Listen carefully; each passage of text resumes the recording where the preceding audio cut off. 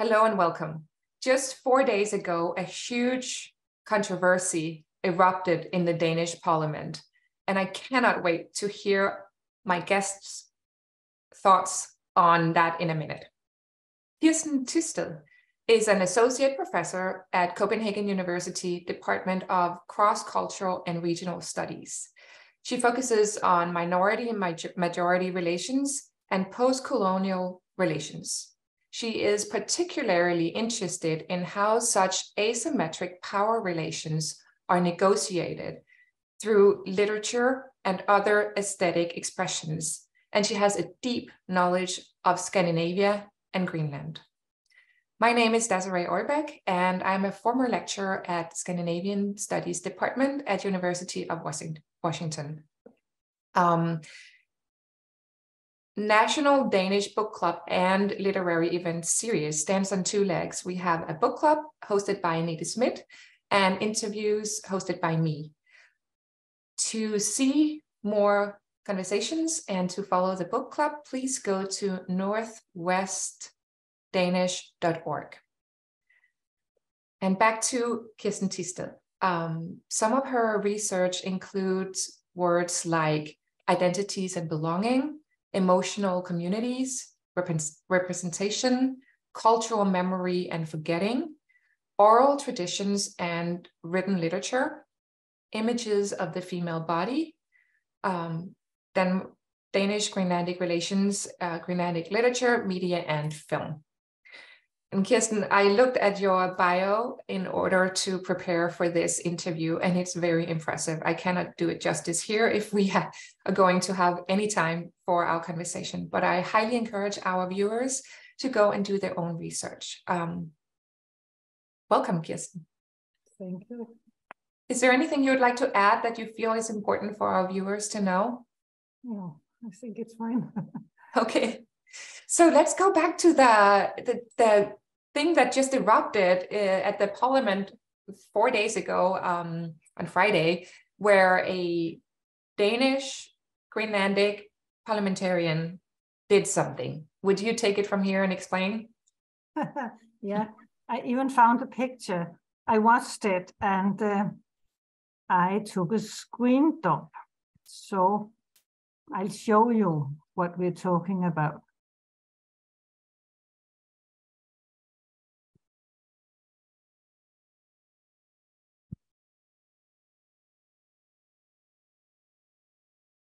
Here she is.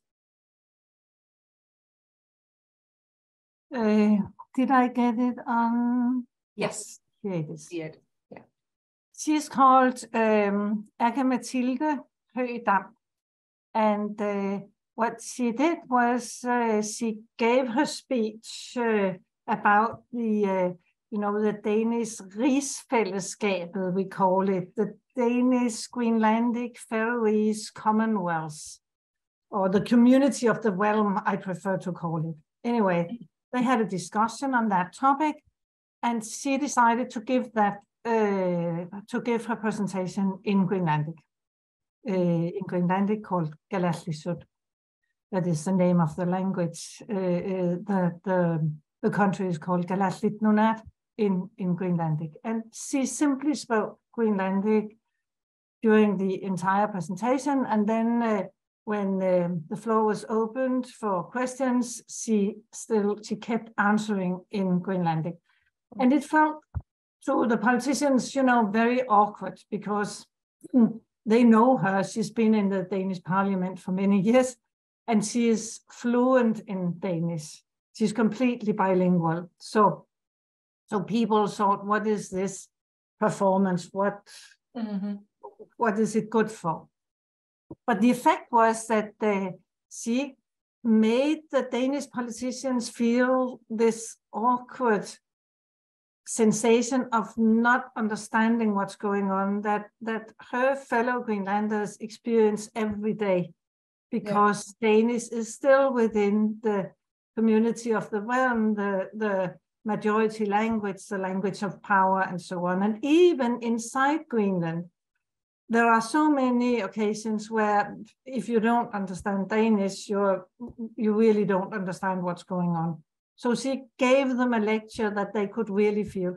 And of course, she could have asked on beforehand for an interpreter, but then we wouldn't have been talking about this now, right? Mm-hmm. So she really, this is all that people have been talking about for the last days. So she made the point. It even reached us here in Seattle. I mean, and people are commenting, and now political parties are talking about changing their policies, and so yeah, because, and you use the word performance, because if I understand it correctly, she's actually born in Denmark, like the location Denmark, not but as you can see when you watch this picture, that is also one of the reasons I wanted to show this picture. Yeah. Many people will say, hey, is she Inuit? Because people think that there is a connection between the way you look and the way you speak and the way you feel, the ethnicity you feel. But this is not the case in Greenland, because everything is so mixed and the history is so complex. So you can easily look like this, very much like a Dane or a European, yeah, and feel very, feel that you're a Greenlander and be completely bilingual also. So these things do not follow one another. Absolutely. And I mean, if we broaden it out a little bit, in the Muslim community in Denmark, a lot of people also have issues with like looking different than the traditional, I guess, Danish blonde, blue-eyed person, and people feeling completely Danish, although their heritage might not, go back many generations. So it's interesting that it's such a big theme with Greenlanders, since I feel like there's been a parallel discussion with the Muslim community. Do you see what I'm saying? But the Muslim community is in a totally different position, because they are migrants to Denmark. Yeah. And we don't have a colonial relation to Muslims in Denmark like they have in England or the other colonial powers who have a long colonial relationship with these countries. Denmark does not. So our colonial relationship is especially to the Greenlandic people and to the Faroese, but the Faroese have never been racialized because they are Norse people. So they can't be racially distinguished from Danes. So and things are very different with the Faroe Islands, actually, because the Greenlanders were seen as a people of nature, which used to be the primitive people. That there's still this racialized discussion about the Greenlanders that we don't have about the Faroe Islands. Yeah. It's very interesting, because apparently we treat people with this, like they have Danish nationality and Greenlandic culture, and then we don't see them as equals. But I mean, I'm diverting a little bit from my questions, but it's extremely interesting, I think.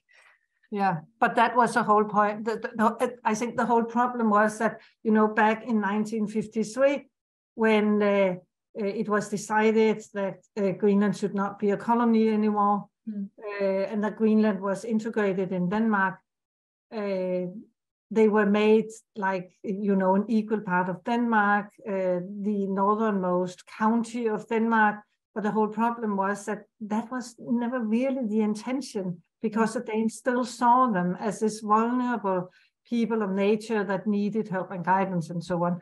So the colonial power, the colonial structure, that just, continued into the next generations. So between 1953 and up until Home Rule in 1979, many Greenlanders say that this is the heyday, actually, of Danish colonialism in Greenland, because then so many Danes came and the Danes kind of took over. Before, it was always understood that Greenland was the land of the Greenlanders, and the Danes were there in small numbers just to help the population. But suddenly, it was flooded.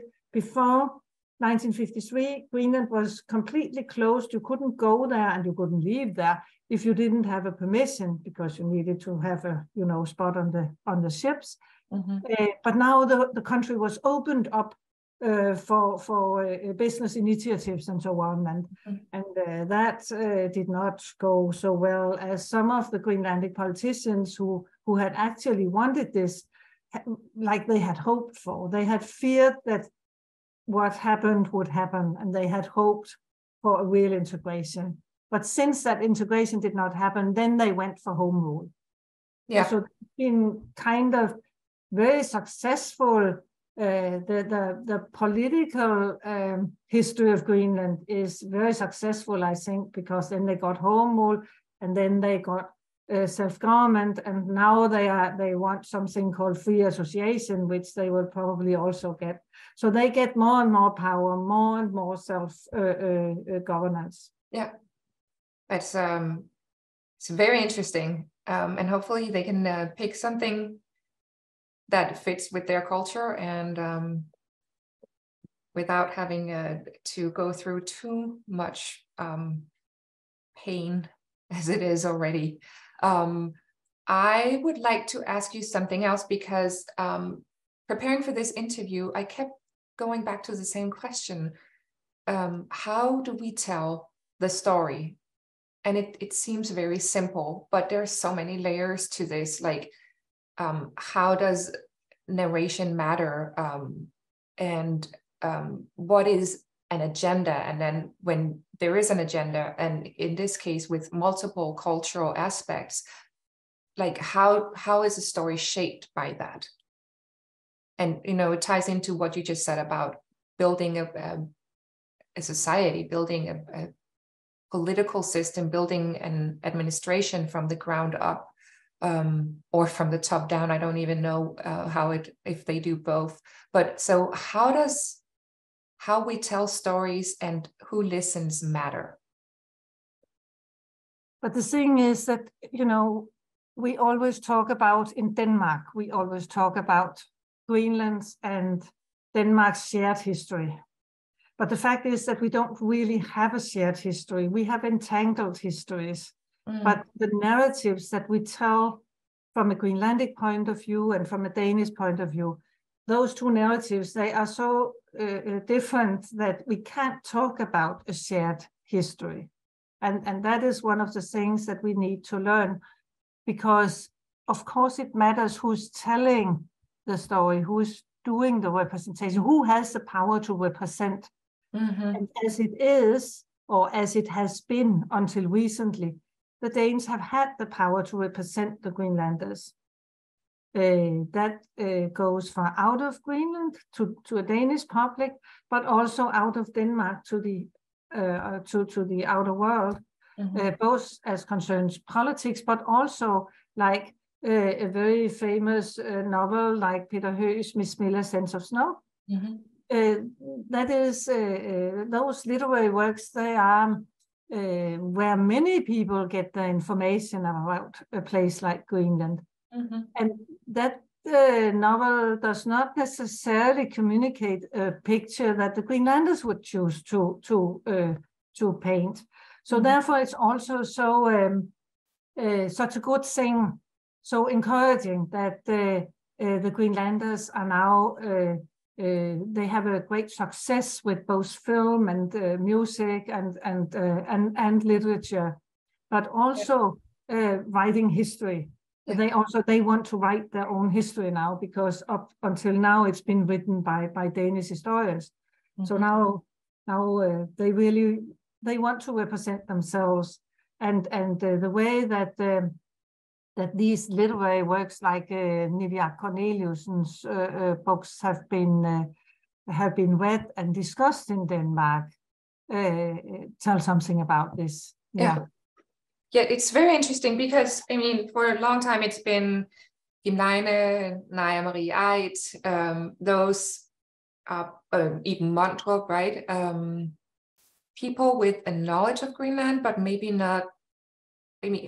We'll talk about this later. What is Greenlandic literature, and does it matter who can represent and in what way, right? But before we get to that, just to go back to Nivia Corneliussen, and she kind of in this book and her previous work, there is She works around the theme of shame and being Greenlandic while also being Greenlandic Danish heritage. Could you say something about that? Yeah. Did you see my new pictures here? Yes, I did. Yeah. Okay, great. Yeah, she. This is the. This is a cover. I think this is probably the Danish. Yeah, this is the Danish version, but the title is the same in Greenlandic. Mm-hmm.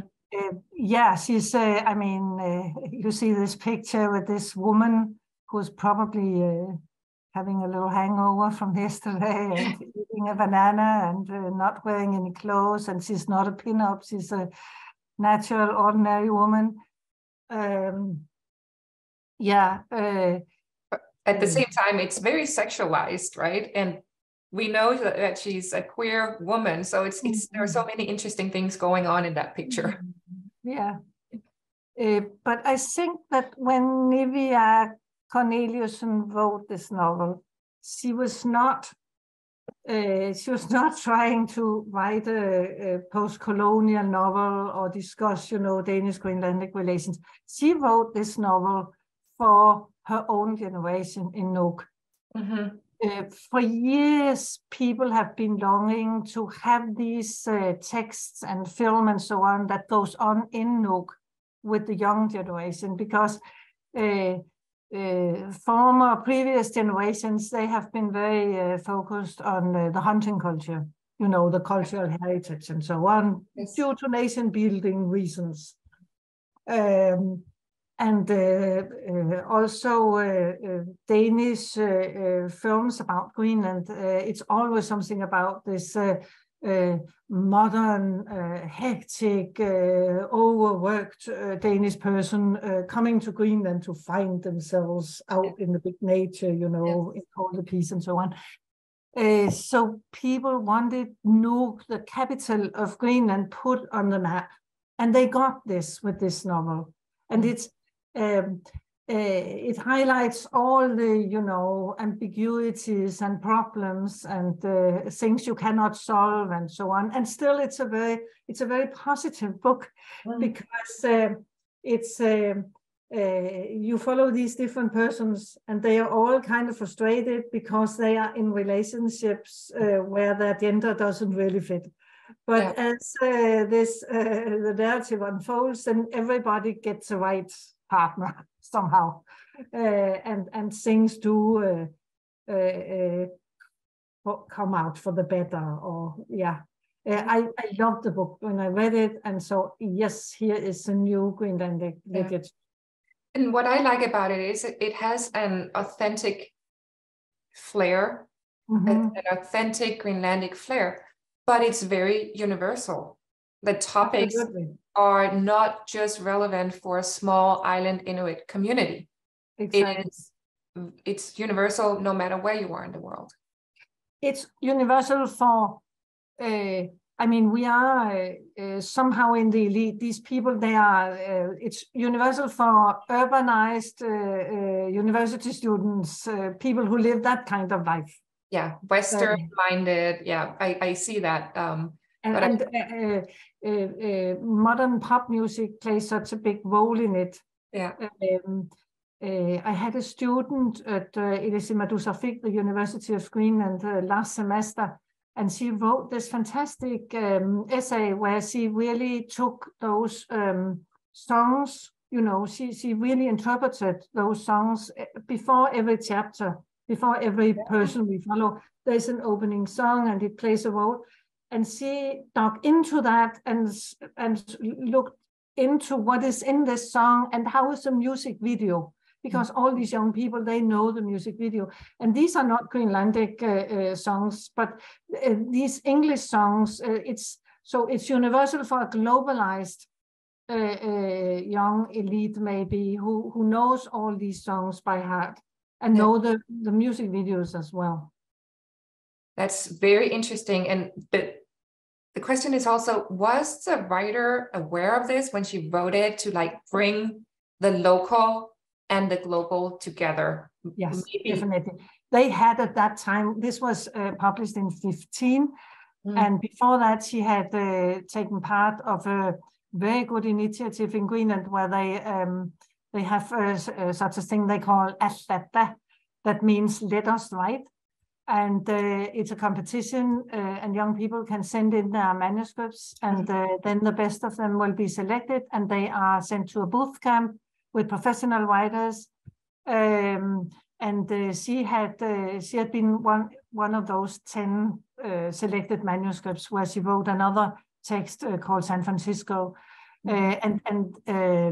those were the years where everybody were talking about, Greenlander and globalized and so on. Well, it could come at a better time. I'm sure that Greenland is very much on the agenda in Denmark, and here at the Scandinavian Studies Department, I remember we talked a lot about the Arctic more broadly, but also the geopolitical importance now that Greenland has, and you might not have understood, for instance, when I was growing up. Global warming factors into that as well, but that's a whole different issue. But I want to come back to, because it ties in with both a new generation of writers, but also what we talked about with nation building, how places and communities and identities are constructed when trying to build I don't know if you can even say build a new identity, because I guess that identity has always been there and has been developing.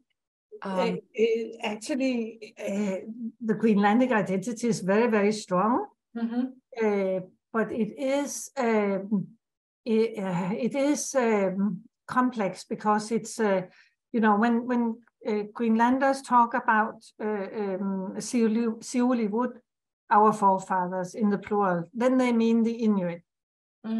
But when they talk about my forefather, whatever, the family, this guy who came from somewhere in Europe, Norway, Denmark, Germany, and who gave the last name, then it's the Europeans.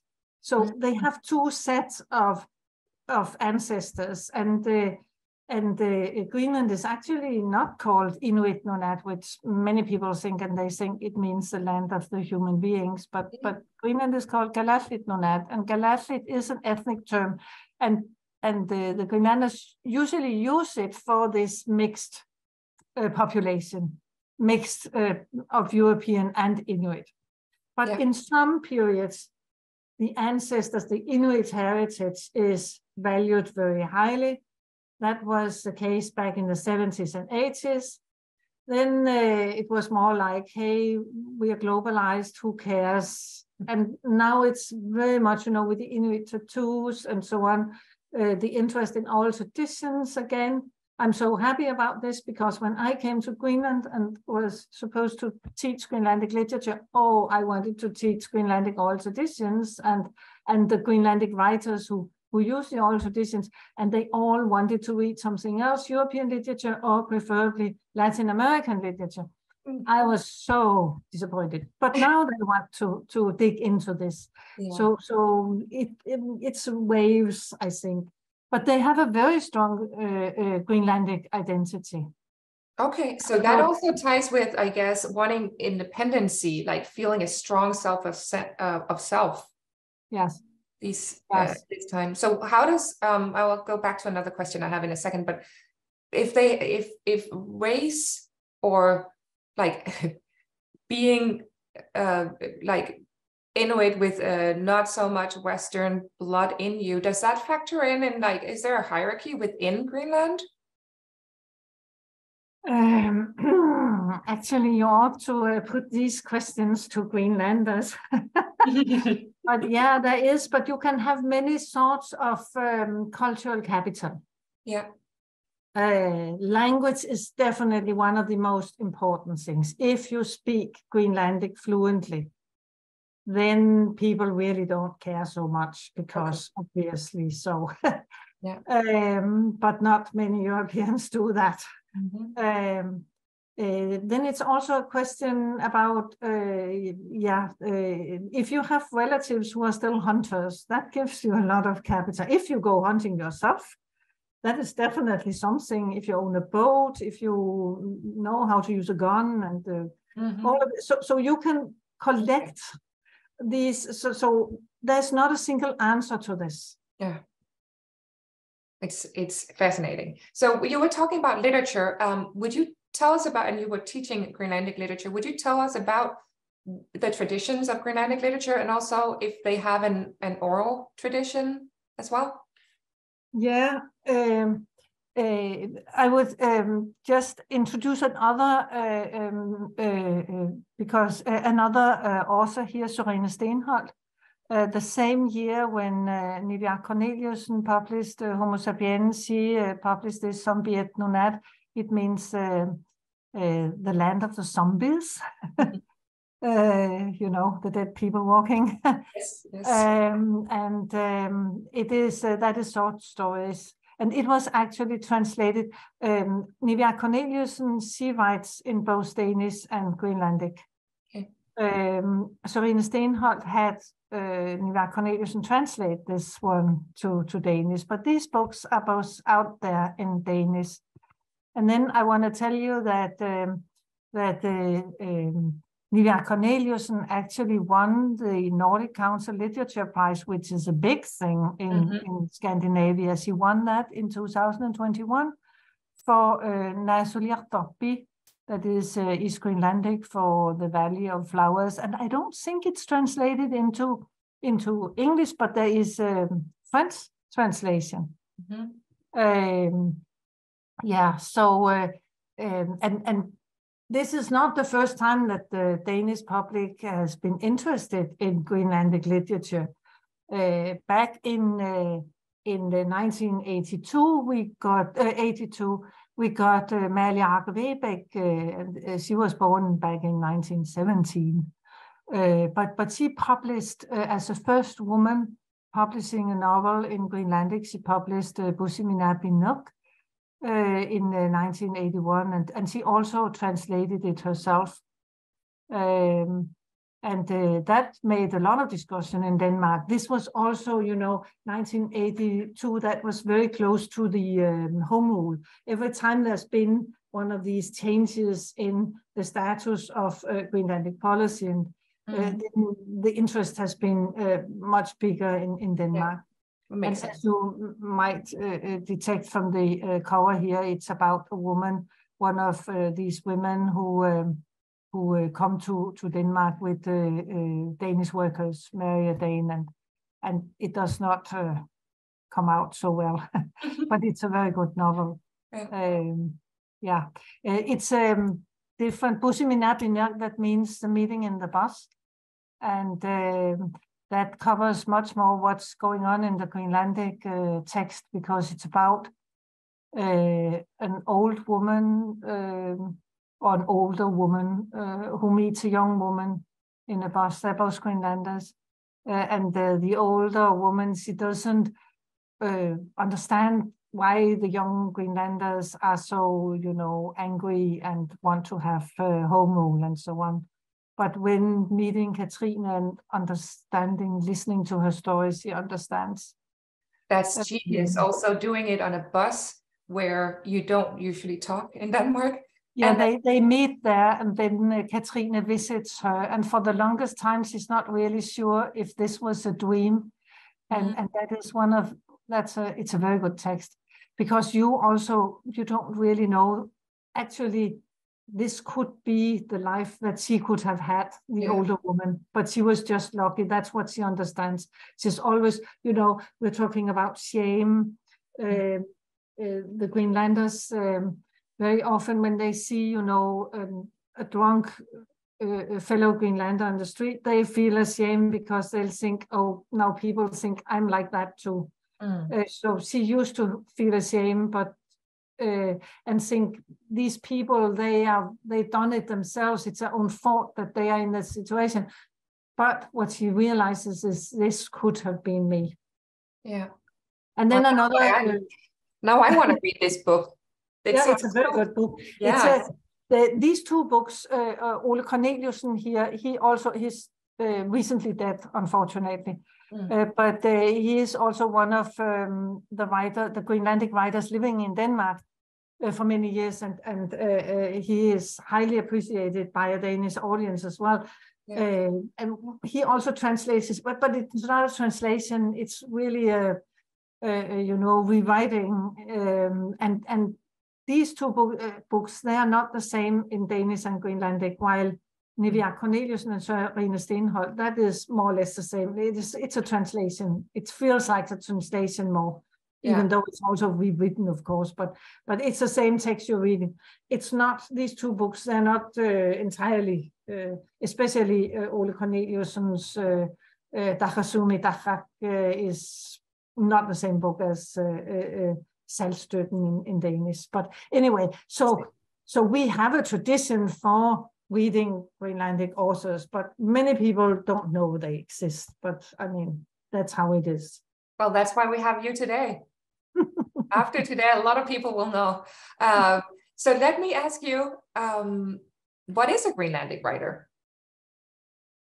Simple question, but a hard answer, I'm guessing. It's really hard to answer, actually, because usually the easy answer will be that a Greenlandic writer is a Greenlander who's writing in Greenlandic for a Greenlandic audience.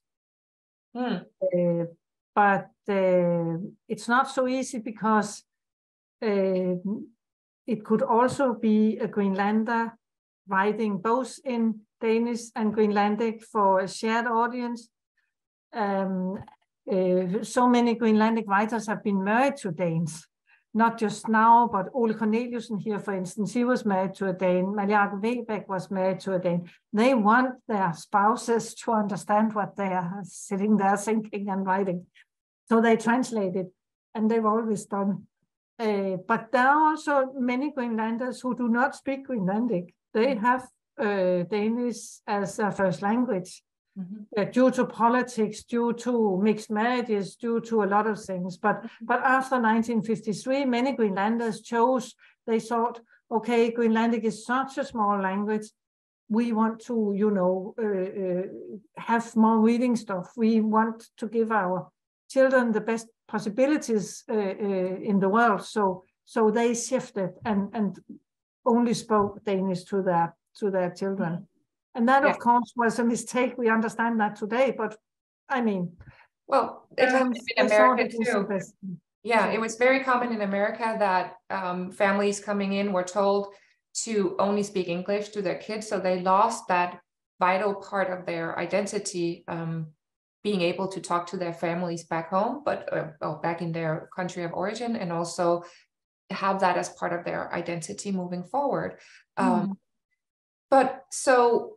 This is interesting, also because in light of a debate that's very strong in America, at least, is if you identify as something, that is what you are. So what if you identify as Greenlander and you are from Denmark or Somalia or Germany?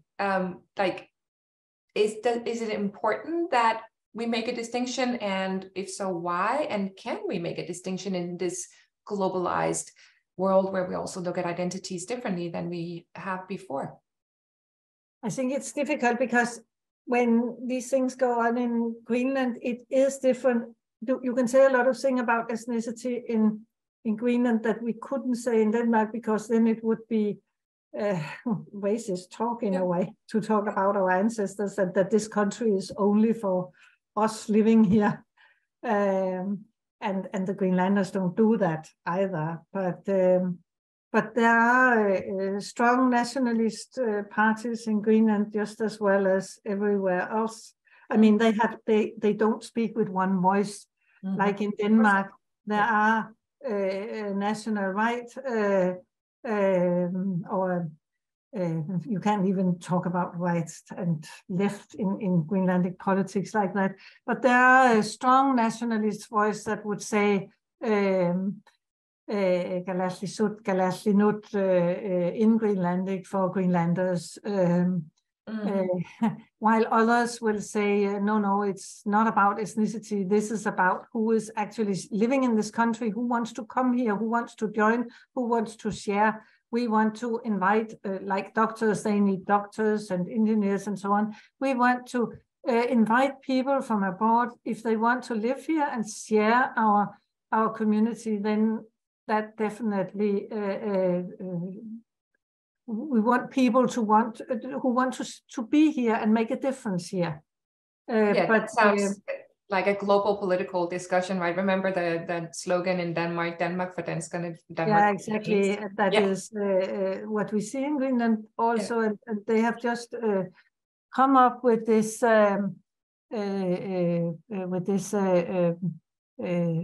preliminary sketch of what a constitution could look like in the future. And it will be heavily discussed also, because who are the people? We the Greenlandic people, but who are the people? Do you need to have Inuits ancestors to feel welcome here and to have a voice and a vote and so on? So that is a huge discussion there, like everywhere else. But if we want to, I made this little PowerPoint so that you could have something to look at apart from me. And I have a slide. I'm sorry, we will just, I'll see if I can find this. See, I tried to make such a one because we talk about a Danish Greenlandic literature. That would be all these Danish writers who maybe have never been to Greenland. When Peter Høeg wrote Miss Miller's Sense of Snow, he'd never been there. So they just write from what they read, right? By other writers and so on. And then there is the Greenlandic literature, which is written by people who identify as Greenlanders and who are by other Greenlanders identified as Greenlanders. But then there is this group of gray zone authors, and you mentioned even Mondrup before, and I would actually place her there. Like, Signe Renck. You would. I think you have been reading Justine in this literary circle. You just showed Godhavn. That was the book, the novel that she that made her very well known in Denmark. This one is also. And now everybody are reading a later work, Tabita, about an adopted Greenlandic child. But there have been several, like Signe Renck. She's very famous, and as you can see, she wrote her novels around the turn of the past century. And she was also, she was born and raised in Greenland. Even Mondrup was born in Denmark, but raised in Greenland. And that certainly makes a difference.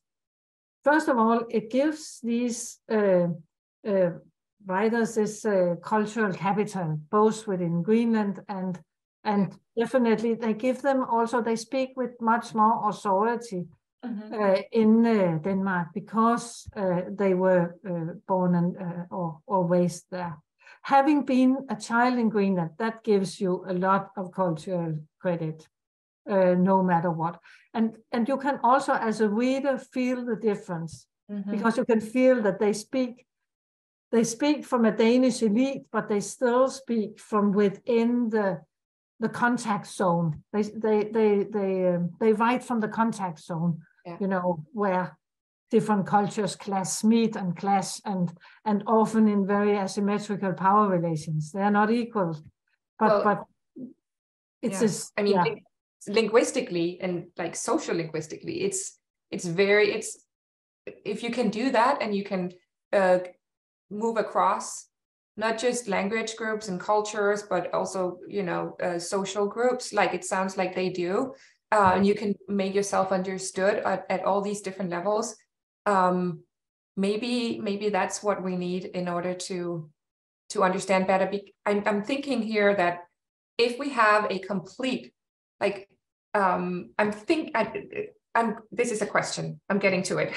Nivia Corneliusen, he sounds very Greenlandic. And I think to many Danes would be a very rough read, whereas someone who has both cultures and know how to navigate and make it more palatable, maybe to people outside of Greenland, maybe they can reach wider, and they might not be, they might also be authentic. Maybe there are layers to authenticity. I don't know. What are you thinking? I think that even Mondrup is a rough read too. Yeah, she is. Absolutely. If you read Tabitha, that I have. It's brutal. It's actually brutal. a hard novel to read, Yeah, I think. So I don't know. Signe Ring, she spoke Greenlandic.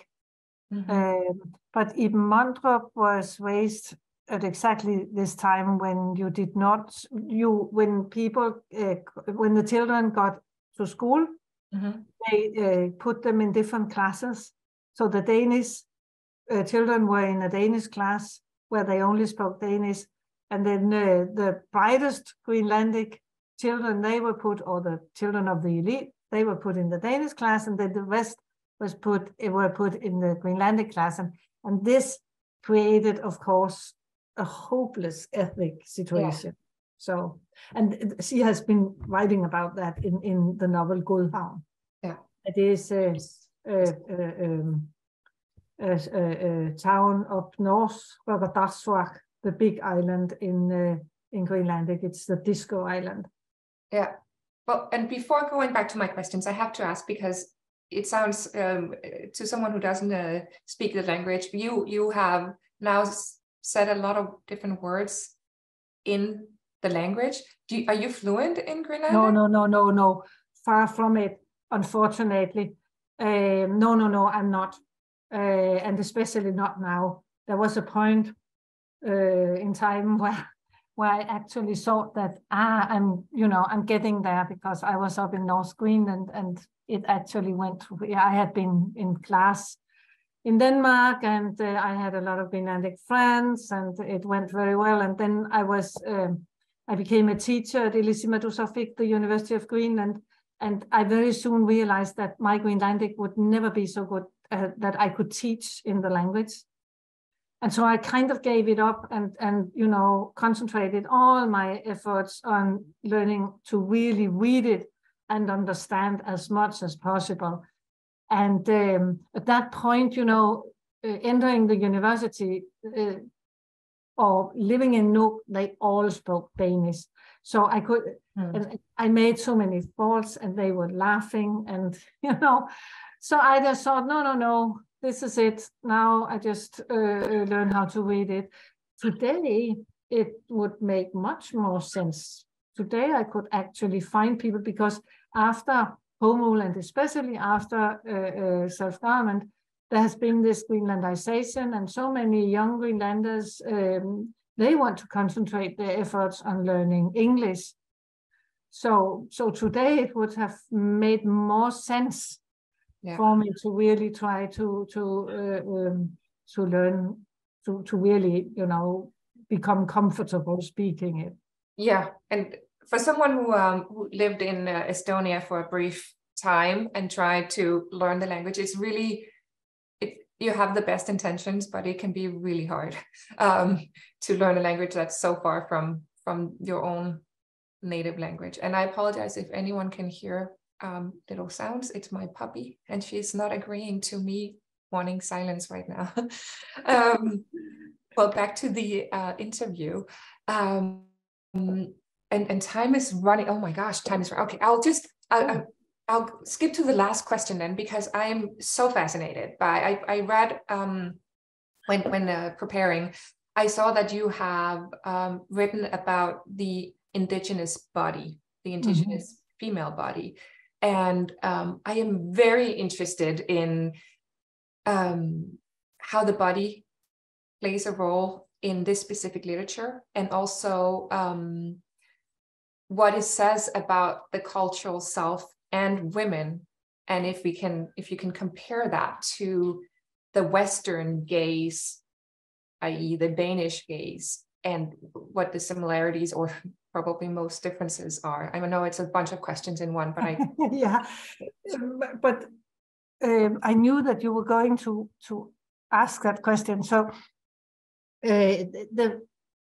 all Greenlanders are brought up with all these pictures of Greenlanders and Greenlandic bodies posed in specific situations. And I've been very interested in especially the Greenlandic female body, because so many Greenlandic writers and women artists and performance artists have been working with this. But actually, Nivea Corneliussen did a very interesting play called Angutivik. It means a real man, or something like that. And where she was experimenting also the male body and all these impressions given to the male body. Yeah, so the Greenlanders are born and raised with these references, and the female body is represented by the European gaze as this, the naive but sweet mother. Also, as you can see, there's a photograph here by Jette Bang, who was a famous Danish photographer, and she is obviously also fascinated by this, the woman carrying her child in the amat. And when an artist then reproduces it, the woman becomes also eroticized. Yeah. So there's this case that these women are very, very erotic. There are all these stories about how easy it is to have a woman for a night, a Greenlandic woman for a night, because the Greenlandic men, they will just share their women and so on. So they were raised with all these impressions, and they have then tried to work with that image, like the somehow it's easier to show it in pictures. So I'll skip into art now. Pia Arke made this collage, as she called Arctic Hysteria, where you see all these polar explorers wearing all this fur, right? And then there's snapshots of eroticized Inuit women. And Ibn Mondrup has said that actually by doing this, by combining the picture like this, Pia Arke is uncovering all the hidden dicks erected ones of these nice gentlemen. Yeah. Danish doctors, they talked a lot about this Arctic hysteria that would, that these primitive people would have special diseases and so on, and like both men and women would be like women. Hysteria is the womb, what do you call it? Where you give birth. Livmor, what is that? The uterus. The uterus, yeah. Yeah. So in the European case, the women were eroticized, and Greenlandic men were to some degree both infantilized, made into children, and feminized, because they were supposed to be impulsive and steered by their fantasies and impulses and so on, as opposed to the European male, who was all, reason and so on and so forth. So these artists, Jesse Kleemann, who is also a very good writer, and actually also one of the writers who are for her poems read in Denmark, and Pia Arke, who is unfortunately dead. Pia Arke is shown in all the big galleries now, both in Denmark and internationally. But they have been working with this image, trying to, deframe it, stepping out of this frame where they were put as specimens by the European ethnographers, and tell their own stories. That's fascinating. Very interesting. A very short version of this. Yes. There is a lot to dig into. We could do a whole series just on this.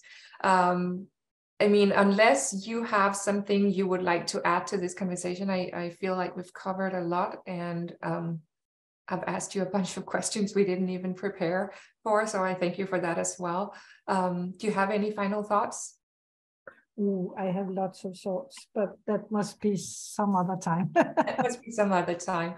Well, thank you so much. It's been a delight, and it's also been very educational. I've learned so much, and I really want to thank you for that.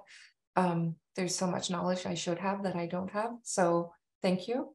And before we end, I would like to thank the Scandesign Foundation, Northwest Danish Association, Museum of Danish America, Danish American Heritage Society, and Scandinavian Studies Department at the University of Washington.